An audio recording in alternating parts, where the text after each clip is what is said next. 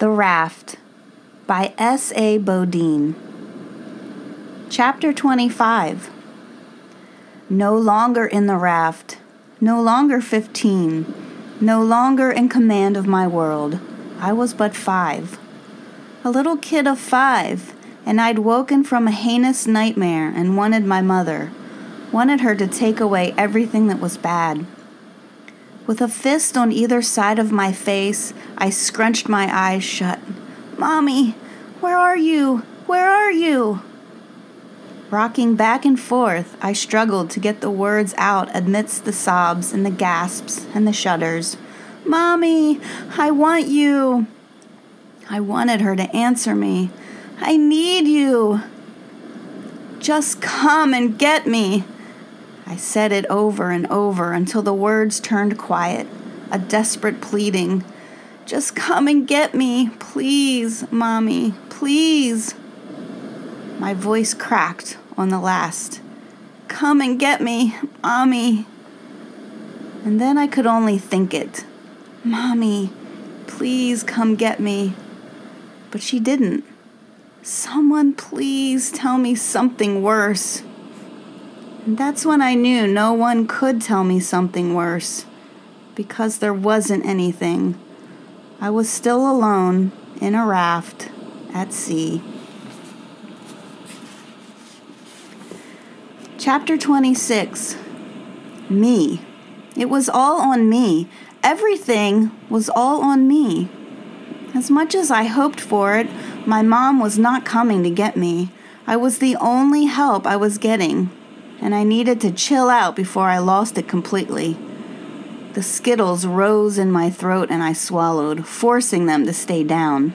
No way was I throwing up food, the only food there was. Get a grip. I have to get a grip. Think, Robbie. You can do this. Do what you need to do to make it through this. Do what you need to do. I considered what I needed to do. You have only yourself to rely on, but you know a lot. A lot. You live on an island, which is basically just a bigger raft that doesn't move. You've picked up so much information. You know enough to survive this. You know you do. You, on your own, are strong enough to survive. I took a deep breath, which held just a trace of lingering shudder, and let it out. I would do this. I would be my own resource. I would get through this whichever way I could. Starting immediately, I would do what was necessary to stay hopeful, to believe I would survive. Something grabbed my hand and I screamed. Chapter 27. It's me. Max let go and I turned toward him. "You're back!" I almost told him I thought he was gone forever, but I didn't see what good that would do, especially when he looked worse than death. A sense of relief rushed over me. "How long have I been out?" He held a hand to his head. That was an easy answer. "A long time." The line was gone, so was his life jacket. He held onto the raft and pulled himself upright. He stuck a hand in the raft. "It's really leaking." I nodded, feeling so guilty. "I'm so sorry I put you in the water. I just thought—" "You weigh less. Together, we'd sink." "Yeah." I thought for sure he'd be pissed about being in the water and was glad that he agreed it was the smart thing to do. I was glad he was back, calm and rational, just in time, just when I was in danger of losing it. He said, "We need to fix it." I knew that. I did. "How?" He pointed to a pocket in the raft. "There should be a patch kit in there, but we need to empty the raft first, then find the leak." I felt in the pocket and pulled out a small pouch. Inside, I found a little tube of sealant, some small patches of the same rubber as the raft, and a small sheet of instructions. Scanning them, I figured out what I needed to do. "We need to tie those down," Max said, pointing to the coastal commander and the bailer. Then he pointed at his ditty bag. Put that around your wrist." I just sat there. It was his bag. If something happened, if, heaven forbid, we got split up, it was his bag. It should stay with him. He said, "Do it." Taking his bag, I slipped the bungee cord around my wrist. I knew what he'd say next, but my heart still sunk when I heard the words, "Now, you need to get out." I didn't answer. "I'm right here. I won't let anything happen. You need to get out so we can flip this over and fix it." Taking a deep breath, I put my foot over the side and started to slide out of the raft and into the water. But then I locked my elbows on the edge, refusing to go further. My weight on the side of the empty raft made it flip over, trapping me underneath. I screamed and grabbed for the raft, pushing it up. "Get it off! Get it off!"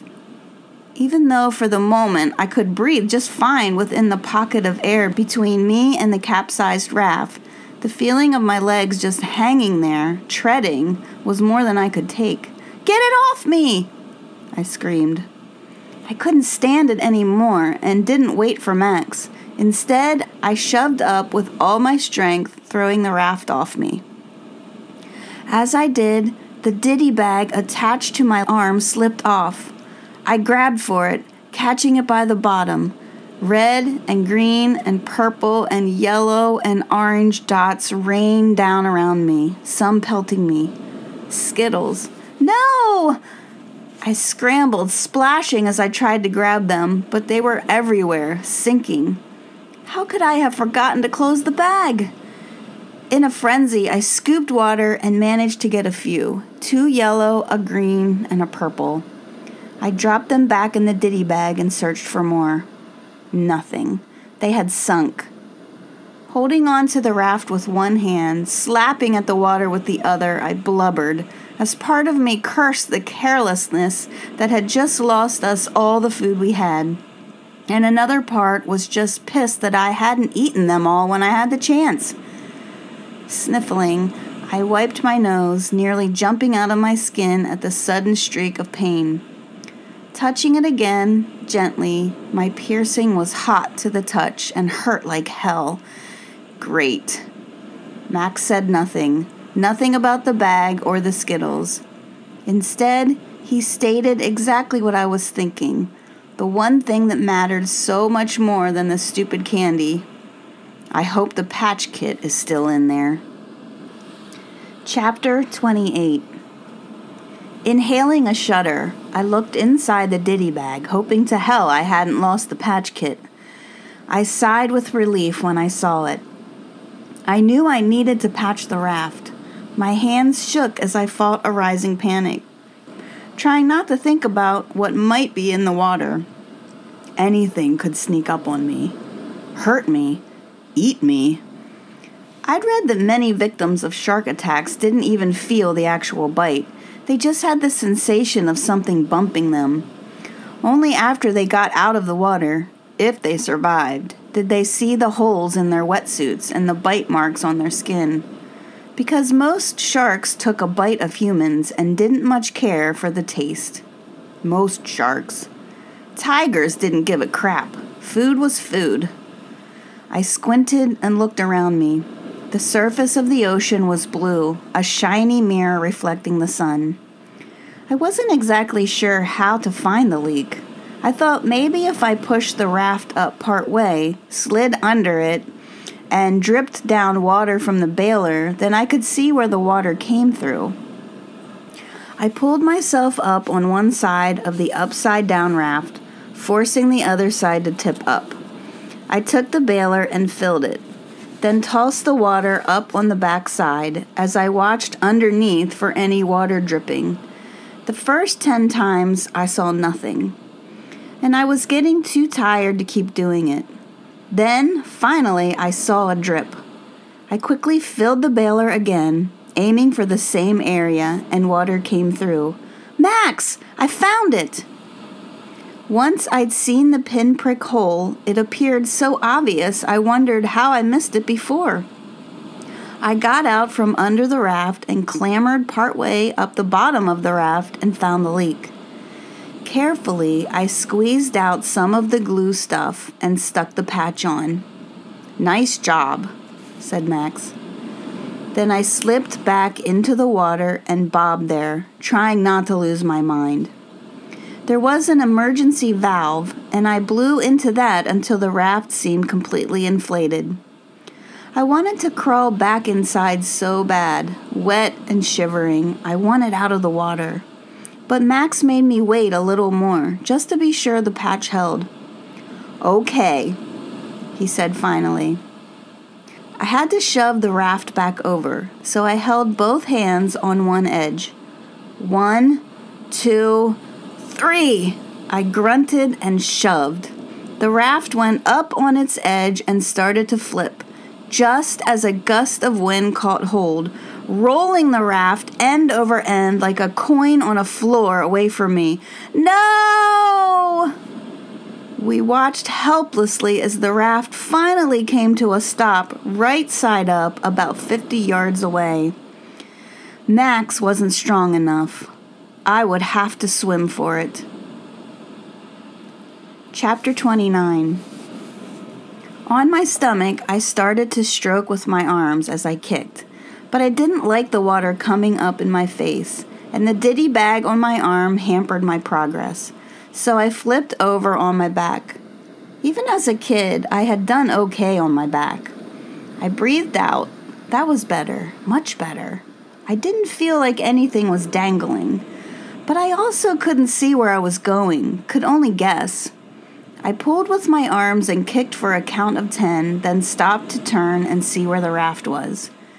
After doing that 3 or 4 times, I realized I wasn't even gaining on the raft. I might even be losing.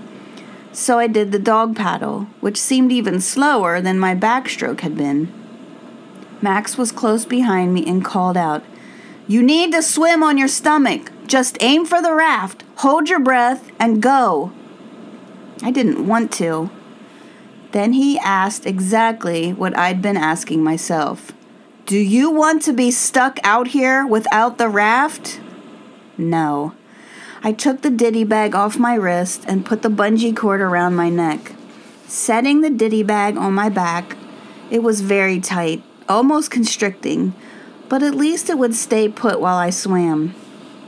Turning back on my stomach, I took a deep breath, put my head in the water, and did a pathetic front crawl as fast and far as I could until I had to breathe. Then I paused, floated for a bit, just to the edge of panic, and then went again. I swore when I got out of this, I would learn to swim properly. How stupid to not know how to swim. Everyone knew how to swim. I paused, floated again. Did the raft seem closer? No, with no weight in it, the raft was cruising along much faster than I was. If I didn't hurry, it would be out of reach before I knew it. I adjusted the ditty bag, held my breath, and stuck my face in the water. My arms and legs were strong. I could do the strokes, but rhythmic breathing, I could never get the rhythmic breathing part. I tried and tried, through swim lesson after swim lesson. I stopped again and bobbed, too weary to be panicked at the dangling of my limbs. My breaths were deep and ragged, and my arms and legs burned. The raft was about 20 yards off, so I had gained. But I had to keep going. I had to make it to the raft. I had to make it. I had to.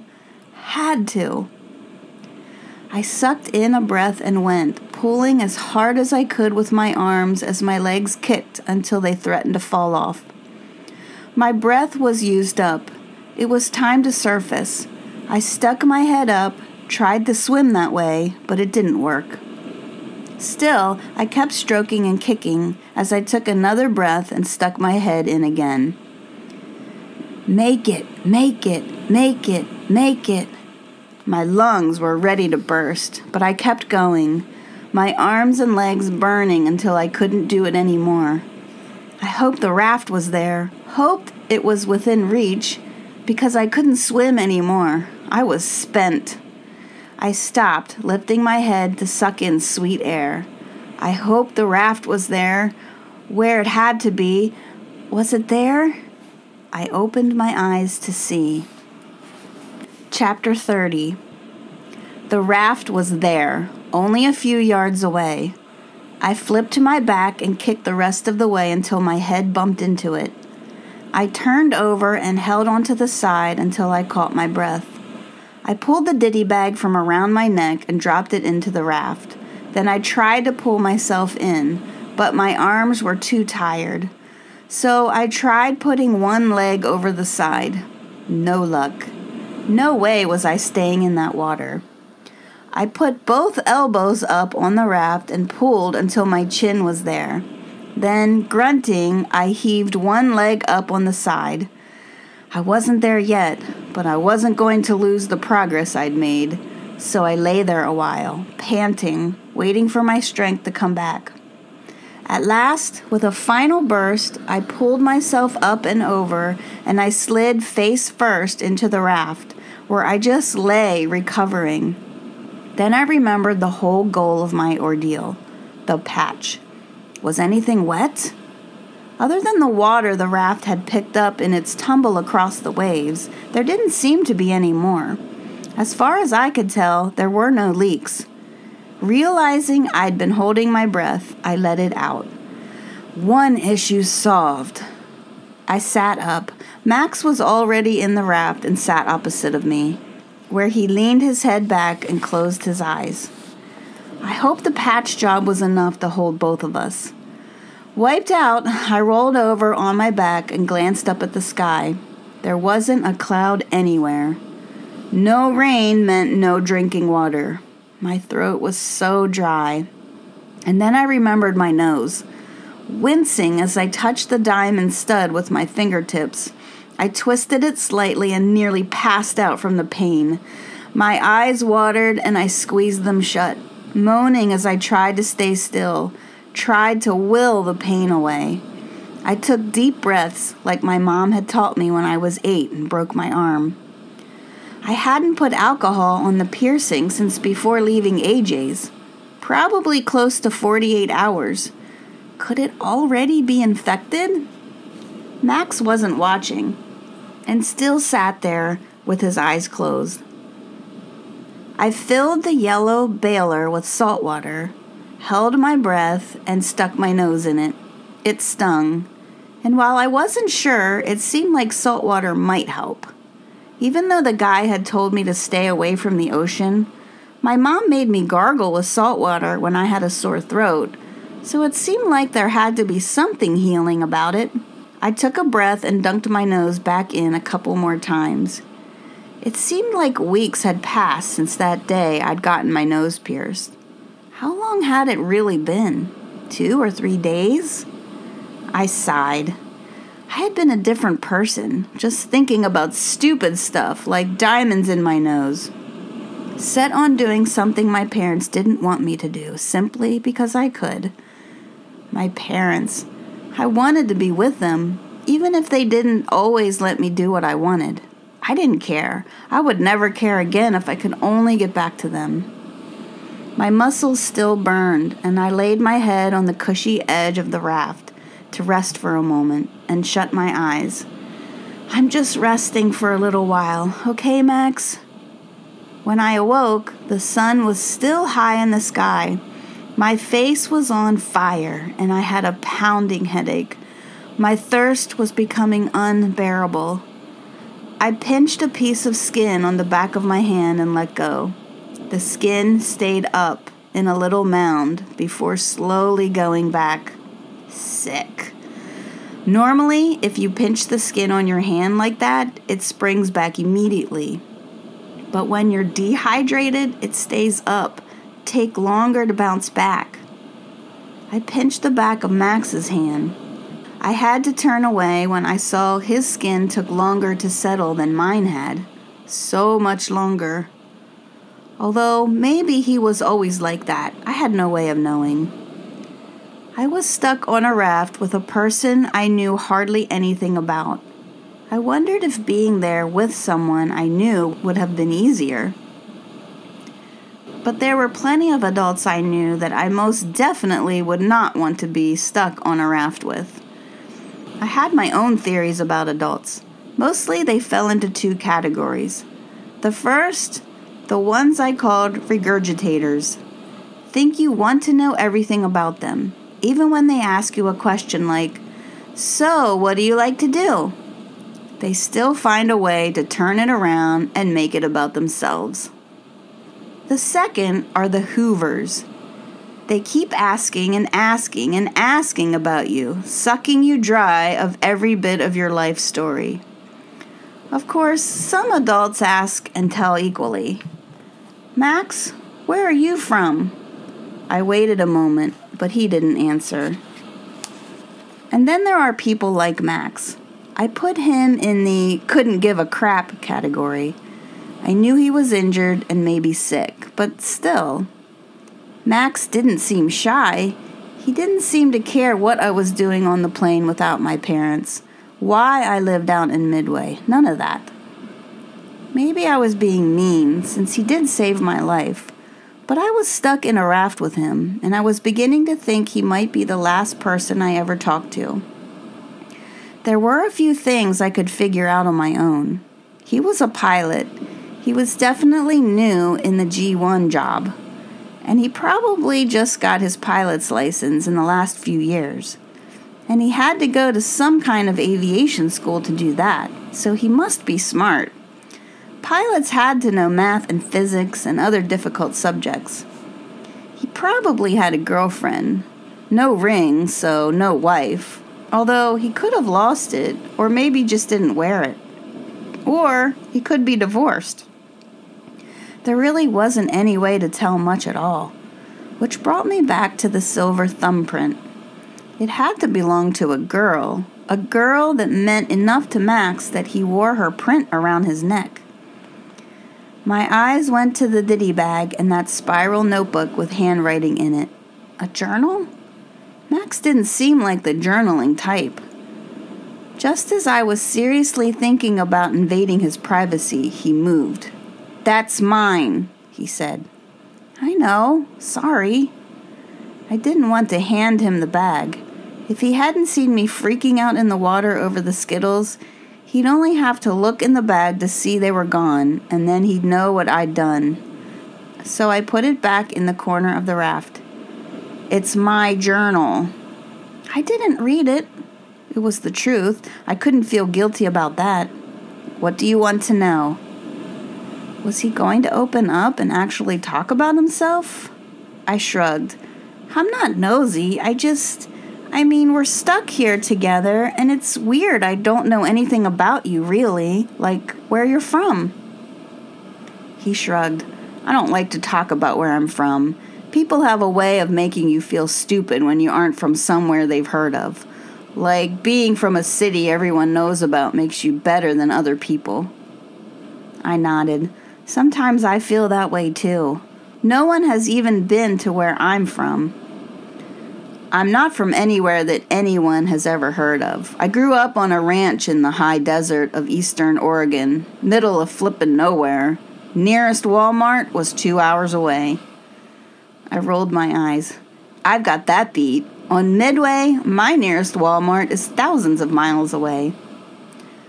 Our town was okay. Not much there, that's for sure. A McDonald's, a farm and ranch store, Subway, Rite Aid, an old movie theater, but the screen was dark and the sound sucked.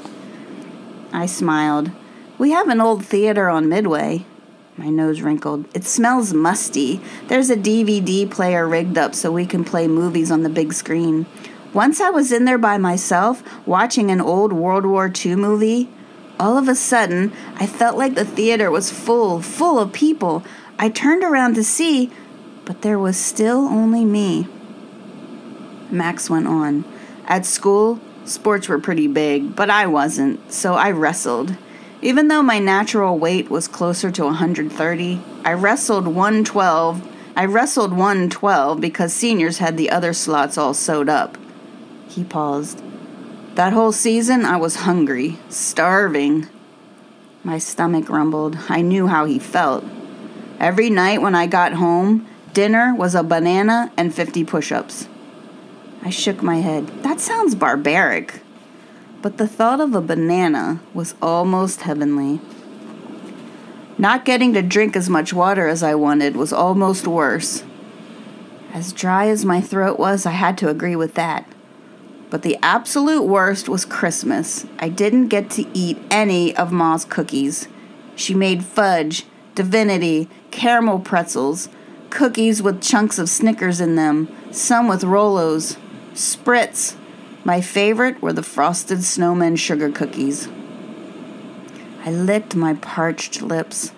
I wanted one of those snowmen so bad. He continued. Once, the night before a tournament, I went down to the kitchen after everyone was asleep. I told myself I was just going to get a glass of water, but instead I went into the pantry where all the cookies were.